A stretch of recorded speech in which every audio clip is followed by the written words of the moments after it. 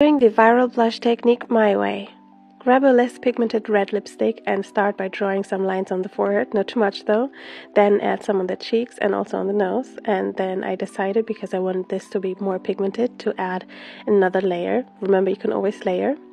So then I added some creamy bronzy contour on my nose, on my cheek, as well as on my jawline. I added some cream highlight and also spot concealed some areas. And then I just blended everything out. And after that, I just added a tiny bit of foundation on my acne scars and blended that out as well. I set everything, especially my nose, with setting powder. And yeah, that's it. Thank you guys so much for watching, and let me know what you think down below.